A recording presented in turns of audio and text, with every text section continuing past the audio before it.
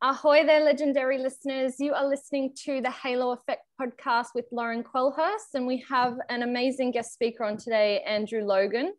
And for those of you who don't know Andrew, he lives in the Sunshine Coast and has a background in physiotherapy and is now a full-time network marketer.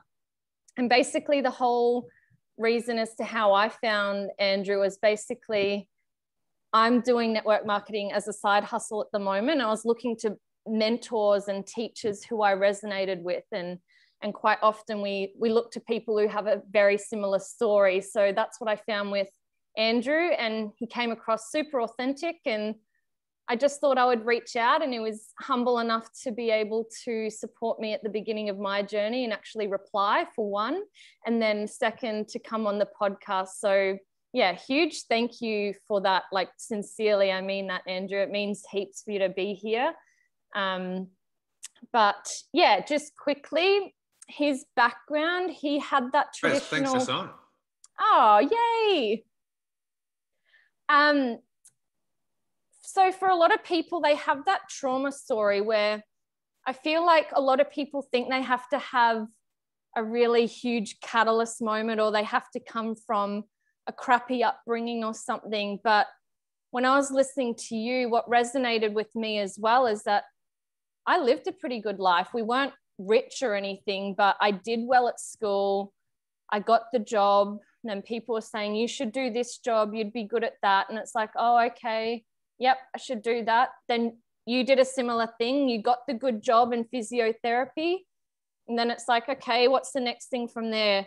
A partner, the kids, the house, that sort of situation. And you flow on, and then you just kind of go, yeah, like my life's good. But what you were just saying before, but the enemy of a good life is, did I get that right? Is a great life? Or did I switch? Oh, enemy of a great life is a good life. Yeah. Chasing a great life, it can be easy to, I guess, settle for a good life. And I mean, first of all, thanks for having me on, and it's great to be here. But I've been diving right in. Yeah, as you said, it's especially in Australia, there's very much that there's a badge of pride in being a battler, and sort of just being in the middle and being average. And the great Aussie battler is an honour that we wear proudly. And we had a good life. And certainly, physiotherapy pays well. And my wife had a good job that she enjoyed. And we were, from age 20, I was sort of, always like, I don't want to work forever. And so we were, investing in property as we went. But just sort of had this realization in my kind of late 20s that as much as the property investments are great, I'd be 50 or 60 before they kind of started to really pay us back. And so, which would be nice, but the kind of horse had bolted a little bit by that point on a great life. And, maybe we're not enjoying it while we're in the prime of our life, at least. So I think people will change due to inspiration or desperation. And I think sometimes we love those desperation stories. We love those rags to riches stories because we see someone in a desperate situation and their backs are against the wall. But desperation can also make people do strange things at times. And desperation can, just lead us to sort of go down paths that we don't want to do it, but we're desperate to change. And we end up sort of in places that maybe we shouldn't be as well. So for us, it was very much inspiration. It was just meeting some other people and seeing their lifestyle. And it became a thing for us of, it wasn't about the money as such, it was about choice. It was about choice and time freedom in our lifestyle. Now, to do that, we did need to earn money. We just needed to earn money from a different source, because the lifestyle that we had with the income that we had was nice. We wanted to earn that, a similar income from our phones, essentially, and from alternate sources. And that's how we found the network marketing industry. And so, over the time, we have been able to grow that and grow our income, to multiples of what it was. But that has simply happened by helping people do what we did. So we were able to leave our jobs and leave the 9 to 5 and start coming home together and raising our kids. And so then the next step was, well, let's show other people how to do it, because we had other friends who were parents and other friends who wanted to spend more time with their kids. And so by default, we've been able to increase our, life and upgrade the house and stuff. But it still all just comes back to that each morning we wake up with choice. And when you have that, that is really nice. It's amazing to, I really love the inspiration versus desperation, because I think even both of us being people who would be quite inspired by various people, I know that you and I have both had desperado points in our life where, you're spending all the money you have because you go, I still want something different, or I want this thing to fix X, Y, Z, but you don't actually know what the root cause of it is. And it's like, yeah, I feel like there were so many points in all of your podcasts that I just like want to write down all over the place, because there's so much value in what you say and what you teach. Because one of the takeaway points was, we can get all excited and go, yeah, you can have this side hustle and you can do all this extra money stuff. But it's like, yeah, that's great, but do I still have to keep working alongside that for the rest of my life, which isn't getting me out of this current situation? And the thing that I love about what you do and what you teach is that you teach people like how to make the money, but then how to keep it and where to put it, and having processes and goals with that. Because I'm someone who's very much like, yeah, make money, I'll figure it out. Oh, I don't know what's in my bank account. And it's like, then you're always in this pendulum swing of, I've got money, I don't have money. Oh, I'm in a good place because I have money. I'm in a shit place because I don't. And it's like, I don't like that my life and my stress is defined by money. And I love that that's, a huge part of what you teach. Like I'm excited to, I feel like I'm going to be doing more work with you. That's where I feel I'm at now, because I've got clarity around just calling myself on my own shit, basically, of like, no, you're not good with money and you need to learn that. So well, I think that's part of the key, isn't it? That making,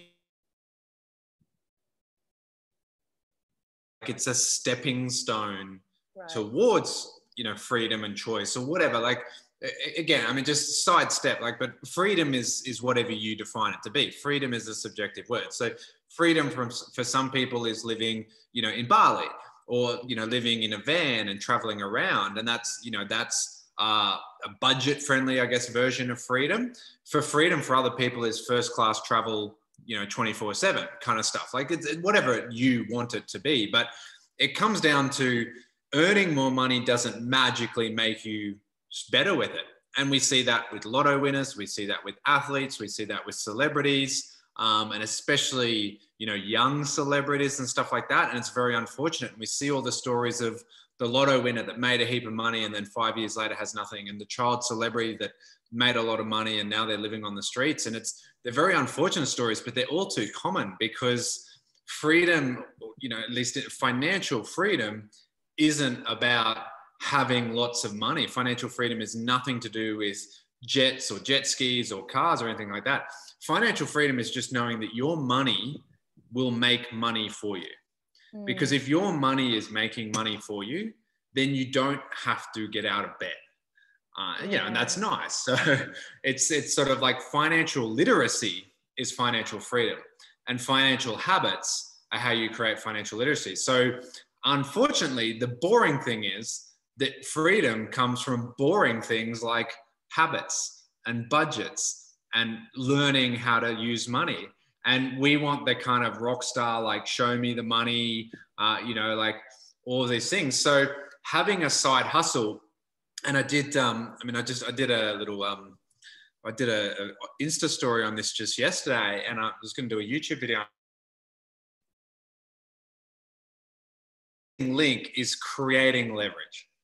And that's the key. And that's why I love the network marketing industry. And that's why I really want to teach the network marketing industry how to really maximize what we have here, because financial freedom comes from passive investments, which are boring things like property and stocks. And that's not trading. That's not, algorithms and crypto trading or stuff like that. That is buying and holding things for years and then just living off the rent or living off the dividends. That's like, at the end of the day, that's where anyone with freedom, it all comes back to that. And the average person working a job just can't earn enough money to buy enough investments to get freedom. And that's what I discovered. I mean, I discovered even with a great wage as a physio, and I was a single guy for a lot of that time. So I didn't have a lot of expenses because I was, like always wanting to hit this lifestyle of freedom. But I needed to create leverage. I needed to okay, well, I'm working all these hours. How can I leverage and maximize and accelerate my income so that then I can buy more investments faster? So then I'll start having that freedom. So network marketing is that ultimate missing link in the middle. But too often we just think, well, if I get this side hustle and I have more money, then I'll have freedom. And the really simple exercise is, extreme example, but I started with a job when I was 15 or 16 in a cafe earning $5 an hour. Yeah. And as a senior physio in a private practice, you'll earn about $200 an hour.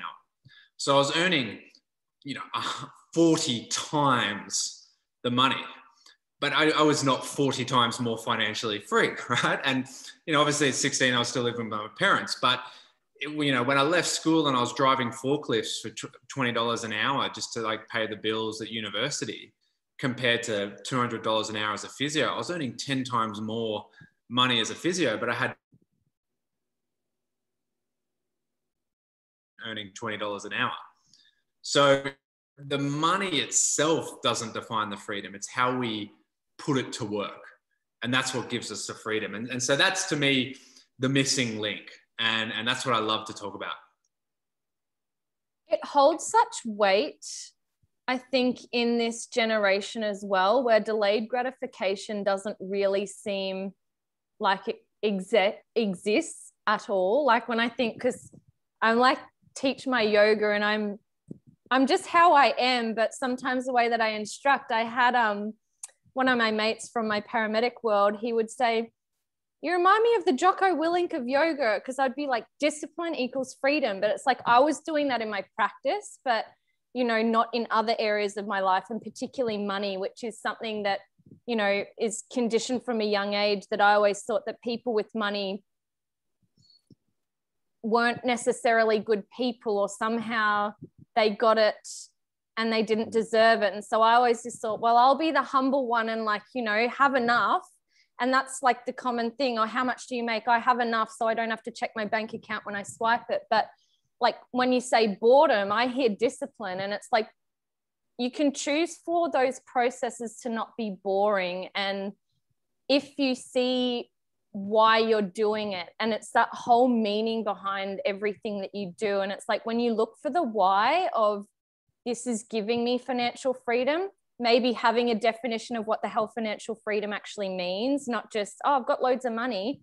I think that's where I've actually started getting really excited about doing my own accounting and stuff. And I love maths in general, but the thought of ever looking into my own business statistics is a nightmare, because I had no idea what I was wanting to get out of it. And I had no end game, which is something that you talk about.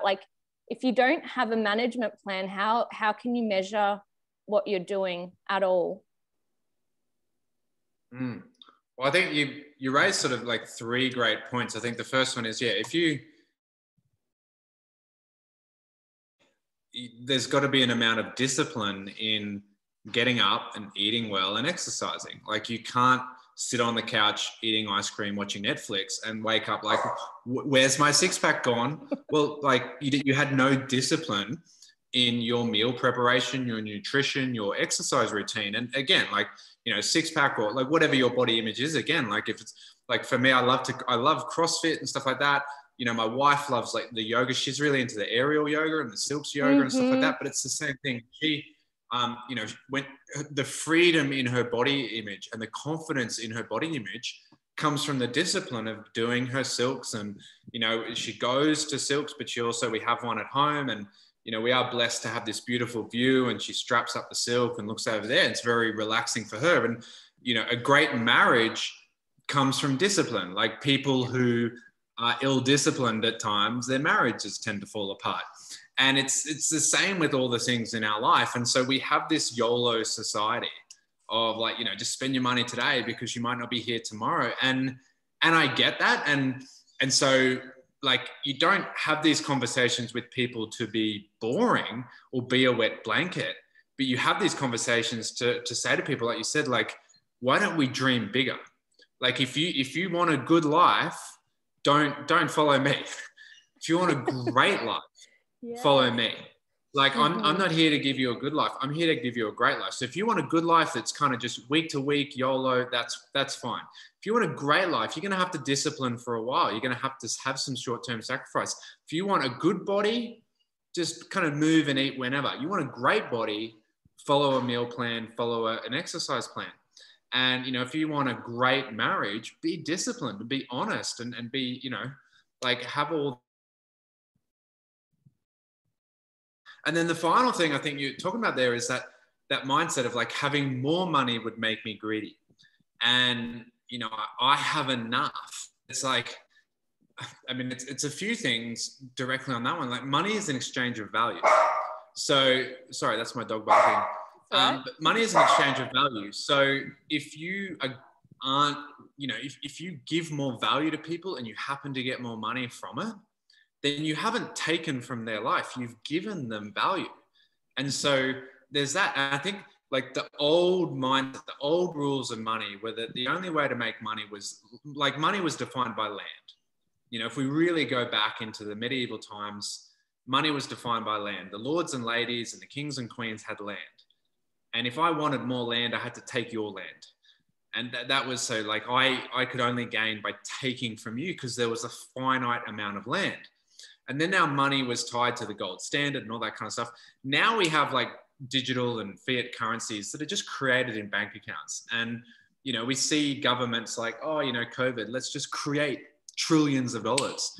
So like it's no longer me taking from you, but we're taking from an ocean essentially. And you can take a bucket or a spoon to the ocean. The ocean's not going to mind. We've got to understand that money is being created. So it's not greedy to take more if you're providing more value. If I'm scamming people, if I'm lying to people, if I'm losing myself and the love of money is the root of all evil. If you lose yourself in the pursuit of it, is the second half of the sentence that people forget to say.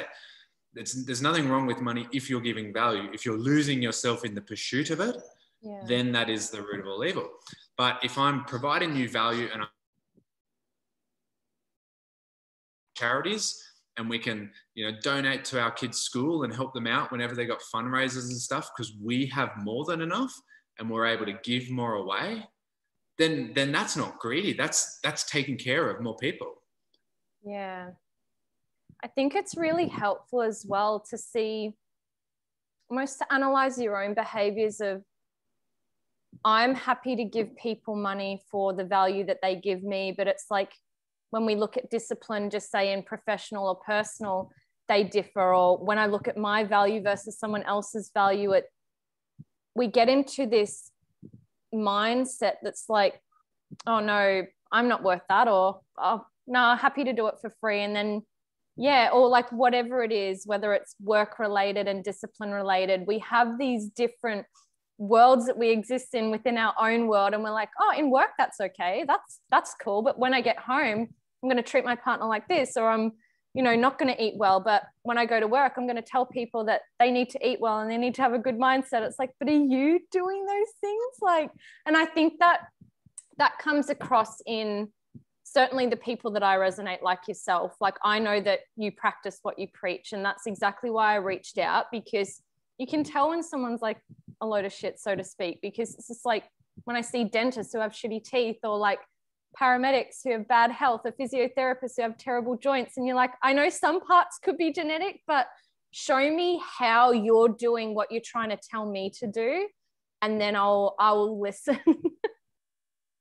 Well, I think, don't take advice from broken, unhappy people, unless your goal is to become broken, unhappy. Is the sort of mindset. Like if you want to be happy, listen to happy people. And it's like that, if Angie marriage counselor who's been happily married for 30 years, or do you go to like, you know, your brother-in-law who's on his 4th engagement kind of thing? Like, you know, who do we have to be so careful of who we take advice from, because as you say, like if we spoke to our friends, or if we spoke to other people the way we spoke to ourselves, we wouldn't have any friends. We are so critical and horrible to ourselves at times, and we do not value ourselves nearly enough. And you know, even just, I think, like the other day I was chatting to a lady, and I was at the shops, and it was just, you know, I was just randomly talking to a lady at the shops, and she's saying, oh, you know, there's a fruit store down the road where the stuff's actually a bit cheaper. I just kind of was going to let you know. And I was like, oh, how far? And she's like, oh, it's about a 45-minute drive. I'm like, each way? She's like, yeah. It's like, I'm driving an hour and a half to save $2. Because like, what is the value? Like, she is sitting there saying like, I'm worth $1 an hour essentially, because I'll drive all that way to save a couple of dollars. Now, if they had a better quality product, okay. But she was basically saying like, I'm going to drive all this way to save a couple of dollars. And I'm like, you need to value yourself, because you're sitting there saying to the universe, I am so worthless that like, what else could I be doing with those 2 hours in my life? And we need to understand how, no matter what it is, we all have an imperfect perfection. And we all have something in our life that is so valuable to someone else.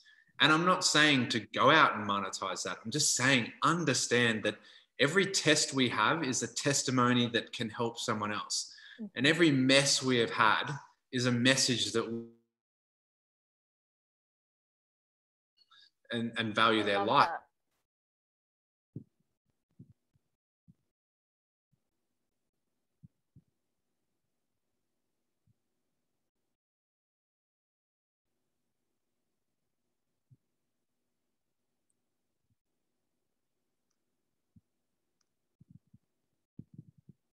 You've cut out there. Oh, I was just saying, like, we have these imperfections that will help other people if we just share our story and share that value to the world, and understand everything we have ever been through is of value.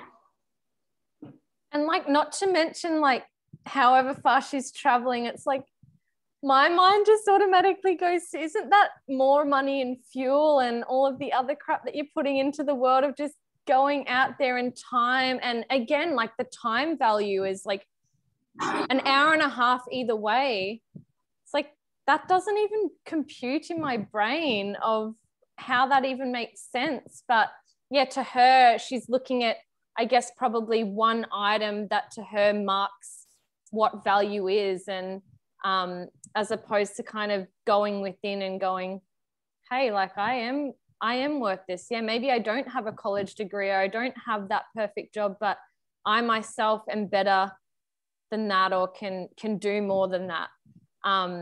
Which brings me to, I guess, I'm trying to be mindful of the time as well with you. So I'll ask 2 more questions, and if we get time, we'll do a bit of a rapid fire question at the end. Yeah, sure. So how we were raised, obviously, we've kind of grown into this line of work. But I know that you've got 2 kids, is that right?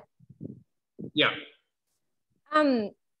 What ages are they? And are they at an age where you've started like implementing lessons with them in real life situations that are like teaching them these kinds of things? Because I just think this would be invaluable if I was like a kid. Yeah, it's a really great question. And I guess, like, yeah, I grew up in a very traditional and family, and, you know, my parents sacrificed incredible amounts to give us a nice home and a private education, and then a university education. And so, you know, I would never ever say, you know, like in that, to them, that was how you sacrificed. And dad grew up on a farm and that, you know, they just grew up with very little. So for them to provide us with an education was, to them, the best way to set us up. And And certainly, you know, physio was a great way to spend my 20s. And I learned a lot about how humans work and then running a business and all that kind of stuff. But for us, yeah, with the kids, I think it's such an interesting thing because first of all, you like talk to a lot of parents and they say, I'd love to do what you do, but I don't want my child to see me on the phone at night and stuff like that. And I'm like, I get that, but your child's growing up with a phone in their hand. Like, let's just be realistic here. Like, I'm not saying it's awesome, but let's just be realistic. I sat on the plane yesterday, with 2 kids fighting over one iPad. And like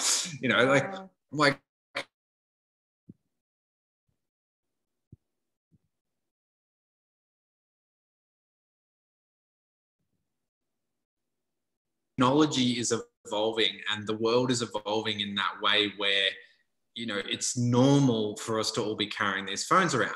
So why not look at it? Okay, well, yeah, if you sat there and scrolled Facebook or scrolled Instagram nonstop, or you just watched cat videos nonstop, yeah, that's a bad look.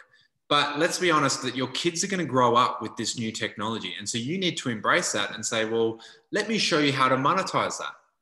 So the things we've done with our kids is, talk about them having their own YouTube channels.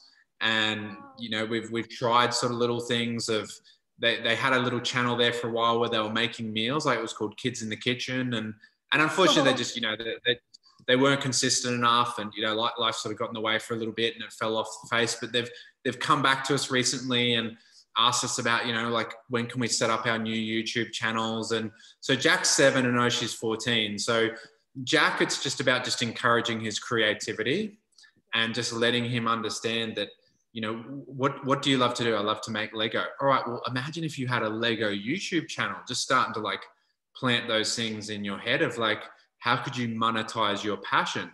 Oshi, because she's conversations. So we do invest in property a lot. And so we take her to the meetings at the bank with her just to, osmosis and just like, see how things work and kind of understand. And then, like if I'm speaking at an event or something, she'll come along and just see me on stage. When I'm creating a YouTube video or creating a coaching program, I'll actually ask her, I was like, I need you, and I'll pay you by the hour, but I need you to like record the videos for me. Just so like, then she's forced to listen to me for a few hours, but she's picking up a few things along the way. And, like I'm outsourcing some of the, like, can you just hold the camera and all that kind of stuff for me? So just in everyday life, just trying to bring these things in, like if I send a gift to someone or something like that, I'll ask her to do it. And like, and this is why we thank this person and we send them a gift and all those sorts of things. So yeah, she's a little bit older. And so she's starting to think now, like she's grade 9. And so she's, what am I going to do after school? Conversations start coming in and it's like, well, this is what mum and I do. And this is, like how to invest. And this is what we can help you with. But whatever it is, we'll support you. But let's be honest that circling back to what we were talking before was when we say to parents, they're like, oh, I don't want my kid to see me on my phone, like working in the evenings. And I'm like, yeah, but they see you leave at 8 a.m. and they see you come home at 6 p.m. cranky. Right. So what's wrong with then getting excited from, from like 7 to 9? Like, why not show them some passion? Right. Like when you get home from work, because if you just got home and got cranky and then just sat on the TV, sat on the couch and watched TV, excuse me, what does that teach them?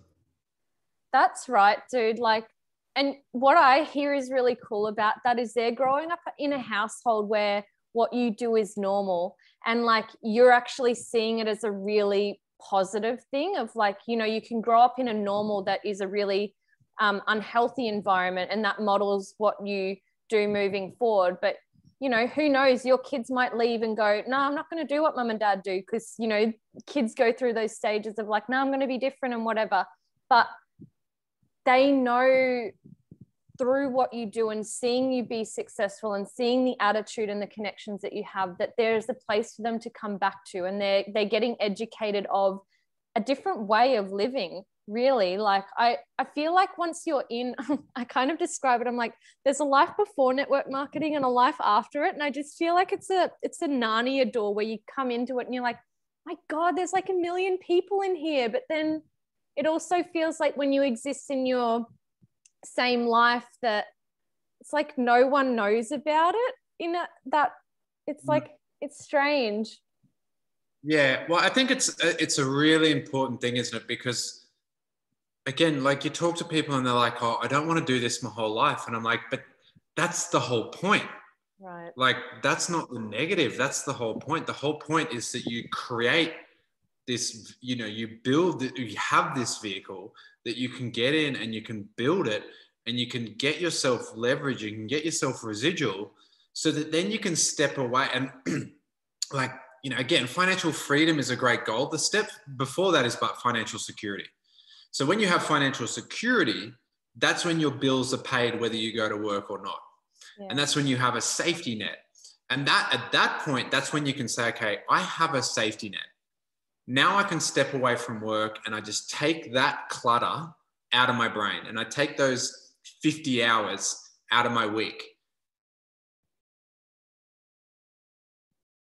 And so that's like, I think like saying like, set yourself up an angel investor to really chase your passion, you know, and you can be the person that invests in your business.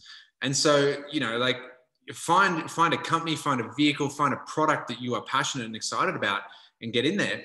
And if you don't want to do it for 50 years, no one's making you. But why not just do it to a point where then you can, like, you have the stability, you have the time, you have the choice, and you have the finances to really chase what you want to do. And then you can, because that's the biggest thing that people don't follow their passions is because they just physically don't have the time or the money to invest into a business. And so, you know, now, like, you know, that, like, I never would have had the time to do a podcast or videos or anything like that when I was a physio, because I was just having to work from 7 a.m. to 6 p.m. to, like, you know, run the business. Yeah. I learned so much in that time. But the whole thing was that if I do this to a point where I can step away and then I can, like, then I've got the time to read the books and chase the passion, then I can really change like my world. And another key point in what you were saying is, like, I don't want to have to do this for the rest of my life. It's like something that we're really conscious about. I live with my sister and her partner, and it's just awesome. I love it here. And we're really conscious with the words that we say and, like, personal development in general. But it's like, I get to do that for the rest of my life. Like, hell yeah. Like, find something that you get to do. And instead of like, oh, I have to do that. And it's like, it can be in like the most minute of things, like, oh, I have to mow the lawn. It's like, I get to mow the lawn. Like, I've got functioning legs. Like, I have the ability to go outside. I'm fortunate enough to have a house. And yeah, it's kind of reframing just even the smallest things in your sentences of like, I get to do that. You don't have to do anything. But if you want a better life, like, you get to have a better life. And I truly believe that. Yeah. And we can really change that truly with just our language, and our language will then reframe our, like, the wiring in our brain and the way that we look at the world, and we look at just the little things in the day. Well, our thoughts become our words, and our words become our actions, and our actions become our results. So it all starts with the thoughts, and we, you know, it's you know, again, I always sort of talk about health and weight loss and stuff because I think people understand that a bit more. But it's like, it's the decision to lose. Yeah, like the analogy, like the decision to lose weight doesn't start in the gym or the kitchen, you know, or the running track or the yoga studio or wherever. It starts with the decision that you don't want your pants to be tight anymore, or you don't want to look at the reflection in the mirror that you see anymore. It starts with the decision to change. So anything in life, you know, changing your financial position isn't going to start with a podcast or a book or a coaching course or, you know, a new side hustle venture. It's going to start with a decision to say, you know what, I'm going to change. Yeah. And then when you make that statement and you own it, because so often we're like, we should do this and we should do that. No, I am going to do this. And then when we take ownership of that and we take ownership of everything that is in our life and everything that isn't in our life, once we go through that process and say, you know what, everything that is in my life and not in my life at the end of the day has come down to the decisions I have made. And I'm going to decide to make a different. Yeah. Oh, I feel like I could talk to you all day. It's like, again, like the podcast situation, I feel like my cup of tea is getting to the end of the cup and I'm trying not to be sad, but you've just got so much value and I really appreciate it. And I'd be curious to know who were your first teachers and who like your top 3 teachers or role models would be today that you really like you still look to their content to being valuable, relevant, because we reflect the people that we model ourselves around. So I'm interested. Yeah, well, I think the first book that changed my life, I think, was Rich Dad Poor Dad. Mm-hmm. And then, you know, I started reading a lot of Robert Kiyosaki's books, and this is 20 years ago, and admittedly, he's a little bit, his message is a little bit stale these days, and like he's got some friendships that he might want to review, and written a book with some people he might want to review now, but like 25 years ago, that Rich Dad Poor Dad was a Bible for the people looking to get out. And so reading that was really like a big opening for me. So that here's one that, just sort of anyone who says to me, like, where do I start? It's sort of like, well, just start there. Right. And then go. And then certainly in the last 10 years, so about 10 years ago, I guess inherited and had a staff member, and it was a interesting relationship because technically I was her boss, but she and I just had this great time and talk about like investing and business and goals and stuff, and that was always one of the things. Like I loved having a business, but in business you sort of have to employ people without ambition, because if they have too much ambition, they want to like leave and start their own business. Yeah. So there's always this kind of like pendulum of like, I want, initiative and ambition in my people, but not too much because you might leave. But she was, this great person who we worked together. And so she's been a sort of mentor of mine. And she was the person who, eventually, like funnily enough, introduced me to network marketing. And we had been doing all these other things beforehand and, talk about it a lot where, it was like we just had this goal that we would like, her and her husband and myself and whoever came into my life, we were all going to be financially free together and we're going to travel the world together. And we like tried trading potbelly pigs, and we tried property investment, and we actually wrote a book about back pain because we were both physios and all this sorts of stuff, and nothing really worked, and we made some money and we lost some money. But then, we sort of went down this path together. And then recently, certainly once getting into the network marketing industry, leadership has been a big thing of mine. And I find John Maxwell just an amazing leadership trainer and leadership speaker and leadership author.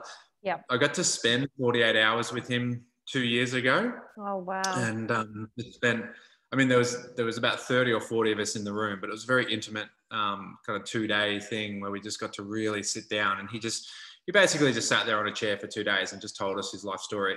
And, we had breakfast together and all that sort of stuff. And then look, Fraser Brooks is a great mentor and friend of mine at the moment, who's really just helping. There's sort of that point of, everything's all relative. And again, and I look at our life now and say, yes, we've got a really good life now, but like it could be even better. Like, imagine if we could do this, and imagine if we could do stuff now that will like set our grandkids up forever. And, having sort of those conversations, and we could change our great grandkids' future sort of stuff. And so he's been one who's just recently sort of said, like, get out of that success coma a little bit and kind of challenge me. So I mean, cycling back to a question you were talking before, I think one of the greatest things that pushes us every day is what are we teaching our kids every day? What's the impression we're giving for our kids? Because, there is an ability for us to get up, drop them to school, and then binge watch Netflix till 3 p.m. and then pick them up. And, it's like, well, what did you guys do all day? Watch Netflix? Like, what does that teach them? What does that teach them about ambition, about drive, about, tenacity, initiative, all that kind of stuff? So they're probably like 4 super influential as far as 2. Well, I eventually met John. I doubt I'll ever meet Rob. But, 2 authors, and then 2 kind of friends who became, mentors, but also like, we're kind of good friends. And I do believe if you work hard enough at anything, your mentors become your friends. And Absolutely. so sort of, like Jen and Fraser were both friends who became mentors, but now we do get to travel the world together. And I was just chatting with Fraser this morning because he's in the Maldives for his birthday, and Angie and I are planning on going there next year for our 10-year anniversary. We were going to go there last year because it was our 10 years of dating anniversary, but COVID closed that. So go there together next year. So, like us, and we're all planning these great holidays all around the world. And it comes back to, and again, circling back to what we were saying before, the harder you work, the harder you can play. And I think we talk about that instant gratification and even, post gratification, like afterpay, everything's credit card, afterpay, like have it now and deal with the consequences later. And success, you got to pay in full upfront. Rent is due in full and upfront. And that's why people don't like to chase it, because you've got to pay in advance and there's no guarantee that you'll get anything at the end of the day either. You just got to put it all up in front and then you might get it later. But when you get it later, that's when like whole new worlds open up. And that's when you can just, live this amazing, amazing life. You've just got to say, you know what, I'm going to do the work first and I'm going to work really hard, and then I can play really hard, and then I can have a heap of fun. Yes. It's, what, when you said that, I was just like, it feels like life is it's like a series of kind of, you have these fees in each chapter of your life. And it's like, but the difference between someone who is like super, super successful and someone who's just kind of like comfortable is like, the one who's super successful goes in knowing that there is no refund. Like you don't expect a refund and you just keep hustling and you're like, crap, like I got to keep going because I'm not expecting to be like rewarded or like paid back for anything. It's like, maybe that'll come and maybe that'll be nice, but like if I keep pushing forward, I know that it will come. I'm not just kind of sitting on my butt waiting for it to happen. Well, we'll have to come back and we'll have to chat again, but we will, yes. Obviously because we could unpack that a lot, but yeah. I love what you do because you're going to do it for free for a while. You've got to be passionate because you're going to have to do it for free for a while, but that's that's where you learn the skills and that's where you have the fun. All the values here, and I could chat to you for ages, dude, and I've got many more questions, but just before we wrap it up, where can people find you so I can put that in the show notes, and for people to find you on social media or your website to get in touch? Well, so my podcast, The Way Out, so it's the Way Out podcast, and it is just talking about that financial mindset and how you find your way out. And then social media is at Andrew James Logan, Facebook, Instagram, TikTok. To my 14-year-old daughter's teaching me TikTok. And then andrewlogan.net is the website. So www.andrewlogan.net. andrewlogan.com is a artist in New York. He's a sculptor or, some kind of artist in New York. So unfortunately, there's already an Andrew Logan with that website, but andrewlogan.net. And like, I've got a blog there with just a heap more information that you can, follow along for free and get more value. Yeah. And I highly recommend it. Whoever listens to this, if it's no one, I don't care. I'm watching it. I'm listening to it. It's amazing. And I know I'll continue to look at the content that you're doing that's staying relevant. And I'm sure we'll have, another one of these chats where I'll get you on, or we'll just, hang out and chat over the socials for now. Yeah, no worries. I so much appreciate you coming on, dude, and your time. And let's keep hustling. Let's keep putting out greatness to the world and adding value to people everywhere. Sounds great. Thank you. Take care. Bye.